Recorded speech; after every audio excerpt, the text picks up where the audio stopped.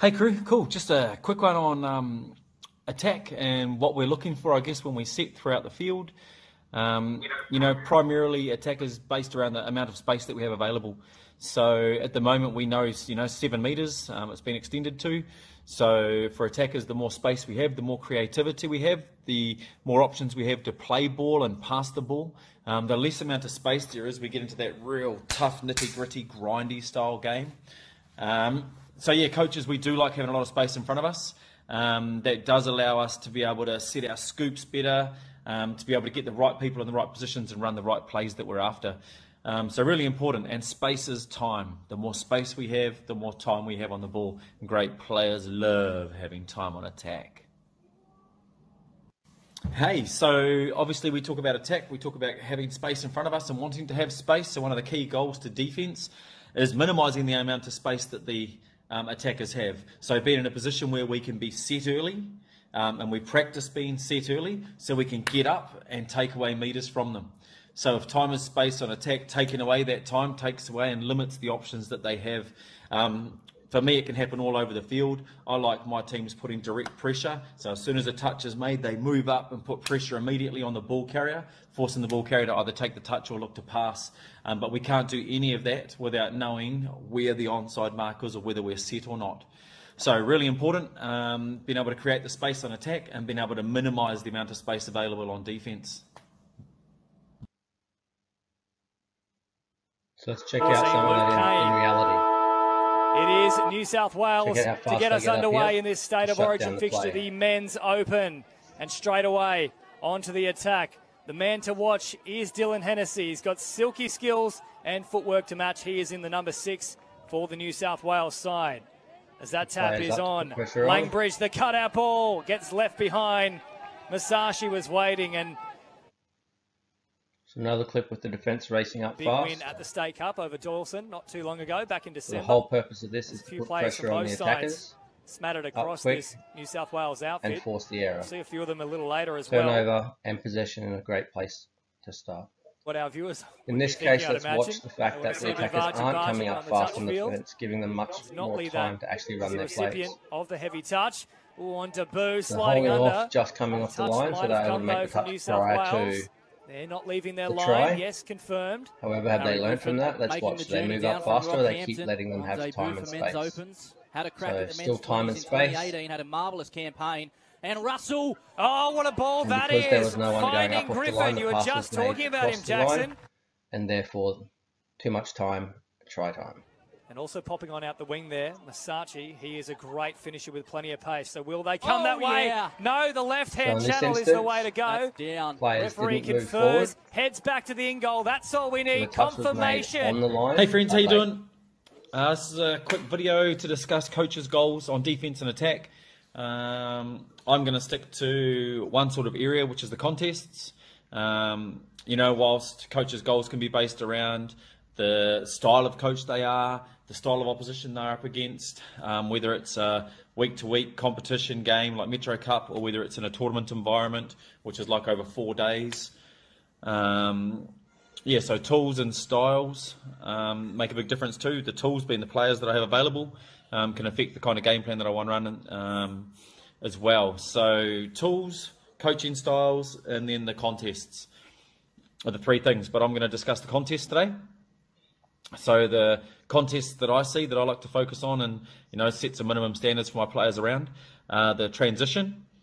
So contesting the transition, contesting momentum, and contesting possession. So just briefly to discuss contesting transition, what it looks like. Transition, there's 3 of them in a game primarily. There is the transition from attack into defence, transition from defence into rucking or defence into subset, and then transitioning from rucking into attack or subset into attack. Okay, so 3 transitions. Just briefly looking at the attack into defence transition, a common one that coaches like to focus on. So for me, it's about winning the turnover.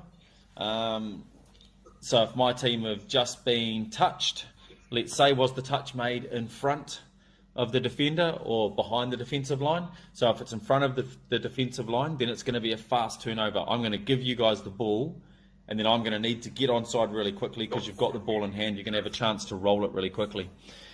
Or someone from my team scoops through the line, they get touched on the back and they continue to run. We have time to set nice and early, slow turnover for us to set, communicate, compress around the ball, and then get a really good transition defensive setup with our defensive shape. Attack into defence, determined by the speed of the turnover and then where the touch is made. And then you can read their intent, so direct or subset as well.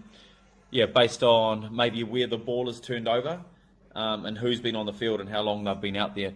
So there's some teams you'll play against and it can be the first minute of the first game on day one in a tournament and we've tapped off, we don't score, well they're still going to run a subset. That's their style of their club, that's the style of the coach. They're going to run a subset for the entire tournament. Some very successful teams have built their entire patterns around 40 minutes worth of subsets for 8, 9, 10, 11 games. In a row, so we can be prepared for that pattern of play or that policy. And for me, that's where the homework comes in. You've got to do your homework on your other coaches. You've got to do your homework on the other clubs, because if they have a pattern of play, then we can create a response to that pattern of play. So attack into defence, is transition 1. Transition 2, defence into rucking is the opportunity to either go direct or expansive if we're going to stay strong, or we look to run our subset. And if we're going to run a subset, there's 3 places we can run a subset, rehearsed places, away from the sub box. We could have a buddy down the far side wing or 3 players just running 3-man rucking down the far side wing while 4 or 3 players get off the field. We can go direct. So direct rucking sets generally come once teams are under a bit of pressure or you're losing a game or you just want them to go straight. I don't care, you've just got to get to halfway on touch 3, run your 4-man rucking and just pass to the runner, wrap out, pass, wrap out. Wingers will get involved in that direct style rucking as well to go straight down the field. Or box side rucking, the most common form of rucking, where they're going to bring the ball to the box, which makes it closer for all the subs to get around and get onto the field. So subset, there can be 3, same thing, 3 places the subset can go. And then with our direct stay strong rucking, we're either going to be direct or go expansive. Cool, on that rucking, so that's defence into rucking.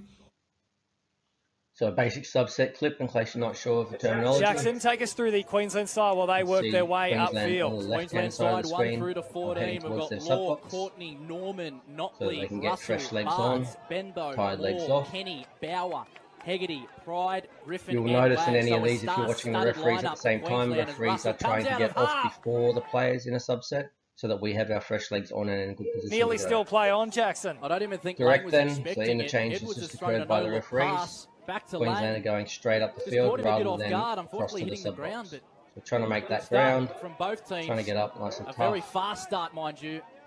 So referees need to be ensuring that they're controlling the touches and ensuring that players are onside, not leaving too early. Hennessy the subset rolling change then, same thing, so referees would have already changed. You'll notice that as one goes off, a new player comes on and wraps around. And why wouldn't you when you've got the class? So same thing, the referee's job here is to ensure they're all onside first of all. Well, he still is at the peak of his powers, that's for sure. Of course, helping lead Hornsby. The expansive return then, this doesn't happen all that often in many games. So instead of coming to their box where the defence is compressed, expecting them to be there, they move them back wide again. Well, of course, it's been a little over an hour. What that does is it enables them to have options, go either side, and also find weaknesses in the lights going out a little earlier. That would have made referee then, same thing, their main job, ensuring players are onside. Transition 3 is rucking or subbing into attack. Cool, so turnover, my team gets the ball, create momentum, touch 1. Increase the momentum, touch 2. Balance into position, touch 3. Balance into position, touch 4. And strike on touch 5. So momentum, momentum, balance, balance, strike.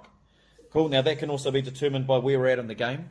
If we're losing the game, then we might look to just turn around and start slamming it straight down the momentum, momentum, momentum, momentum, strike, because we need to get the ball down there, score a try or force a penalty. We might go momentum, balance, strike. Hey, look, I want you guys having a crack on the third from halfway. And then if they make the touch, set, strike. And we just go straight into it. So it does depend on the game as well, how we're going to look at setting it up. A lot of teams that run subsets will set up their plays coming out of the sub box. So touch 4, we balance into position. We get the dumper with the ball in hand, dumping the ball. Cool, gets passed back to them by the scooper and they drive it straight down the middle for touch 5, and we run a little wee double play there. Whereas you'll find off a direct set, generally it'll be smack, smack, smack, smack, smack, smack, turn around, 4th touch, 5th touch, scoop and run, without the same sort of planned, practiced setup that we've had coming out of the sub box. So yeah, transitions, 3 of them. Attack into defence, defence into rucking, rucking or subbing into attack. So I like the other 3 contests that we can win in winning the transition. Contest. So when it all comes down to it, 6 if he could have taken it in, St Boland would have had another try, and it would have been New South Wales in front with just over a minute to play in this one. If you were watching closely, Dylan Hennessy stepped 2 players within the 1 step. 2 players at once. They both came across so hard that Hennessy snapped them both back.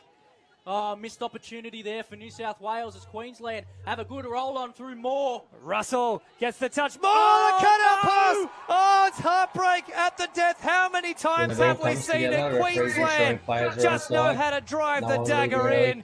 Norman, the captain, leads by example. What a pass though. Russell had set it up with the previous run. And Moore, you called him. He was looming. He was coming. It was danger. It's disaster. And here we go in the final 30 seconds. Check this out from Moore. Bang! Left to right, and look who it is. Contesting momentum. So momentum for me is defensively based around training. So contesting momentum, I want to be back 8 metres on the turnover. Now, attack into defence, once I give the ball up, I want my defensive team set inside 3 seconds. Okay, if we're set inside 3 seconds, we've won the transition, and we're going to be able to then press to try and win the momentum contest as well. So we automatically set 8 metres off that 7 metre line. Bang, we'll set 8 metres. We're ready to go when the referee comes to meet us. Cool, he'll either set in front of us or beside us. Nice and easy, but we're good for 8 metres. 8 metres, 8 metres, 8 metres, 10 metres, 10 metres for those touches. Main reason is touches 4 and 5 generally are the most common offside penalties. So if we look to have practiced and rehearsed 10 metres on those, then even if the referee does pull us 8 metres, 9 metres, and those ones, even though it's 7, if they pull us, we're not going to have those penalties. So we'll be responsible for ensuring that we're onside. Cool, whilst the referee is a great guide and we'll be communicating with them the whole way, to win the momentum battle, you've got to be fit. You've got to be energetic, enthusiastic, lots of effort and really going for it. So we'll have our own sets. 8 metres, 8 metres, 8 metres, 10 metres, 10 metres. Cool, touch 3 defensively for us should be on the 10 metre line. If we've gone back 8 metres, step forward 2 to make the touch, gone back 8, step forward 2, gone back 8, step forward 2, bang, we're standing right on the 10 metre line. Then we can pull 10 metres to halfway, step forward 2, bang, pull another 10 metres. Cool, we should be 4 metres off the 10 metre line, for, our side of halfway, and we can make that 5th touch and just accelerate out of there, covering the next 10 metres before we engage for that 6th touch. So to win the momentum battle, really, really hard. That's where all the fitness comes into it. And winning that momentum battle, if I have the ball, is fitness and footwork. Again, so footwork to ensuring that we're going to win those little wee ruck contests. So more examples of that contest. So New South Wales. So as referees, what are we looking at or looking for as the defence flies up fast? And a bit into timing, this one. so making sure we control them and hold them until the half touches the ball. To half time. Dominating New South Wales here. They're ensuring in all sorts. that we're watching Someone's how hard have the to go touches from are. half. Ensuring that we're watching the ball goes to ground. That's infringements. exactly what Queensland were aiming to do. We can then not miss things like 7 on the field, etc. To enforce the turnover. So New South Wales. Again, we're looking at that back contact up from in the the road roll end ball. and up. So in the towards touch. halfway. This is good meters on offer in the Holding first 2 players plays. to ensure they're not shooting too early. Little scoot away there as well from Edwards. The they deserve. His brother Connor was earlier featured in the mixed opens. Oh, great little dump, and still going here is Hennessy, but caught in the end. Well, I mean, we've seen some impressive stuff, and it's working for them so far. Here they come, trying to reduce that deficit once more and bring it back to a level ball game. Kane so when the attack is smooth and the defense isn't coming up away as fast, for Hennessy. we still need to ensure that when they are bodies, they still did pretty well to work it away there. Last play now for Hennessy. Holds it for an age. Batted on now from Little. Little receives it back. Flings it across. Marshall King. There's options here. Oh, the flick pass came from Masashi, but he didn't see that he'd pop back towards the middle. Think it's going to be. So that brings us to the next one, which is contesting position. So to contest position, two places it can be contested. It's in the ruck or in the pass. So I don't see enough work being done in this space at the moment. People are using their feet to try and win a ruck. They're holding people up in the ruck. They're now just dumping and driving their head into people's tummies. This cannonball, it's terrible technique, it's dangerous. But that's because we're not working enough on footwork. Shorten your steps, ball in two hands, don't show which hand you're going to dump it with. Bang, footwork, get to the side and get that ball down nice and strong on the outside hip. Ball in the outside hand. Cool, protection leg to dump the ball. So we've taken away the opportunity for the players to actually get into a little wee contest there by teaching them bad habits and bad techniques. For me at the moment, I believe, one of the biggest flaws in the game is that people have gone to this dropping the head cannonball style because they want to play the ball with their right hand no matter what. So defensively, my players, if you're going to go, make 3 or 4 touches in that set, we're primarily going to be stepping to our left side when someone comes in. So you come driving in on me, I'm going to step to the left-hand side to make that touch. Main reason is over 90% of you are going to be right-handed and you're going to want to use your right hand to play the ball. Cool, so by me stepping to that my left side, which is your right-hand side, all I'm trying to do is put you onto your bad hand, get a ball transfer and get it down. Cool, but most players are still going to try and play the ball with their right hand and get caught not square, or my feet will get in the way, or whatever it's going to look like there. And I believe that contest there is where you hear this language, you're getting beat into the bend. And it can be a bit frustrating because we don't bend our backs. You're getting beaten, you're not bending your back. Well, we don't bend our backs. When we go to play the ball, we bend our hips, knees and ankles. Get a nice lunge in, and we should have a nice strong upper body driving through the ruck. Cool, with this nice strong angle on it, not bent at the back with my legs straight. That's terrible technique. So getting beaten to the bend is a terminology that I don't use in my coaching at all. We use footwork. Shorten your steps, ball in two hands so they can't read. If the opposition are going to run in with the ball already hooked in their hand, then I'm going to be able to tell, they're going to play the ball with that hand. I step to that side because I can read there, and then they play the ball on my feet and I'm already stationary and I'm getting done for feet in the ruck. So there's a little bit of, learning that's got to go on there from my players on how to contest that ruck a little bit better and not get caught by the referee. Even if we're stationary, sometimes we get done because the ball gets played on our foot. We get done for ball in the for feet in the ruck. Whereas I see at the moment that the contest, if we're beating them to the space and we're stationary and locked in there and all I've done is step to the left and they've played the ball on me, that we should be winning those opportunities. Correct. So we do get it wrong sometimes as referees. We need to acknowledge that. Comes away and fresh onto the field. Yeah, they're having a crack. This could be problems for Queensland. So correct decision, but where so you're contesting position. The other way is contesting the pass. There's great players out there. Then he interfered afterwards. Should have been that I play against and will be to my team. Do not look for short passes around that player. That player is worth one short intercept a game. Do not pass the ball and look for a link or for a chopping link against these players here. They are great channel defenders. So channel defence is important. That's a way to contest the ball and contest the pass. So channel defence is based around the link, getting onside and getting up as quickly as you can into the passing lane, set to make the touch on the middle that's chopping to score, but also set to be in between the person who's passing the ball and the link that's chopping behind me. That releases my winger to go back out and be able to hold space inside but defend their winger. The challenge with channel defence is that people think that it's all about this defender out here, but a lot of the time it's impossible for them to get onside and get up. So therefore we have to let the runner run with the ball a little bit. So the middles on the inside have got to create space so that the scooper picks the ball up, sees space and goes to run, and they bring the ball into the line, which gives my link time to get onside and then get up into the channel and then play the ball. Whereas if I've got a middle making a touch and cornering and I've got a middle that's going to shut that dummy half really quickly, well, that forces an early release of the pass because he's coming flying in. So if that ball's going to be released early, my link's not going to have time to get onside and get up. Cool, so there's a couple of other things that have to happen on the inside for us to be contesting the ball on the pass. But yeah, it's a good fun one. So back to the contests. Contest transition, contest momentum, and contest possession. So they're all contests that we're looking to win, and there's little things that we're going to do inside that.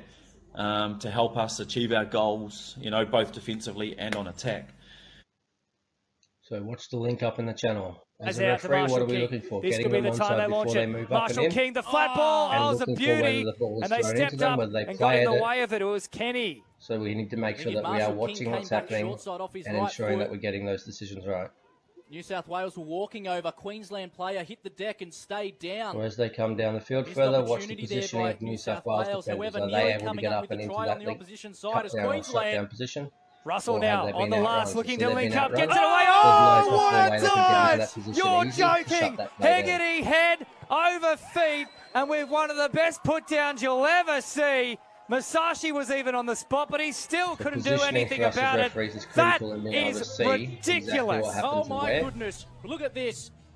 Ensuring we're getting players onside before they get involved. Goosey sees Hegarty in the corner. Oh my goodness! Braden Hegarty.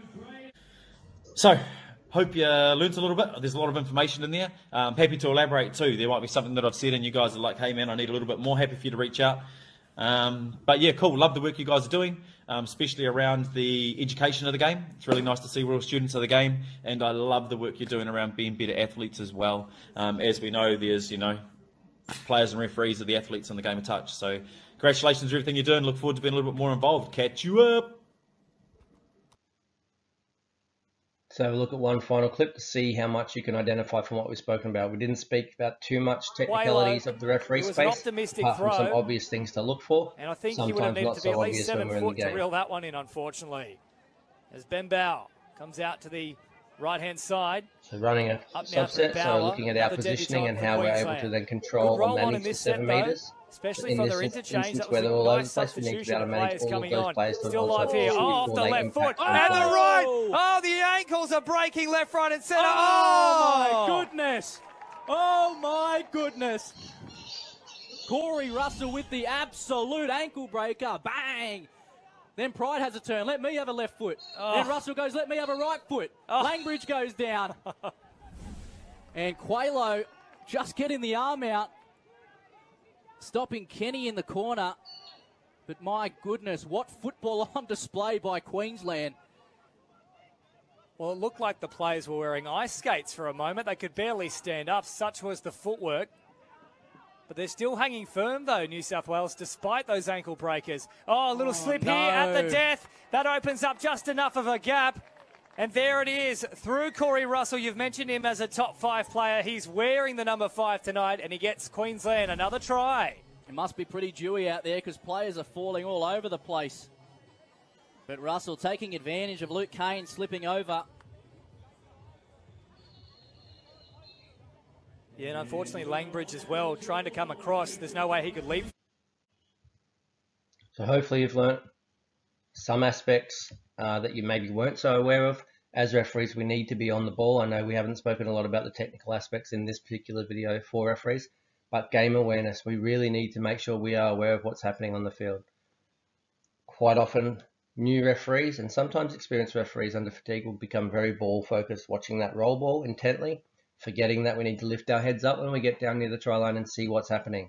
Players in motion, listening to calls for plays being run, defensive structures and shapes, like all of these aspects we need to watch clearly and carefully. The half, the direction that the half is facing when they pick the ball up, quite often that's the direction the play will go. Sometimes that is a fake move and that it's going there once and then long ball the other way.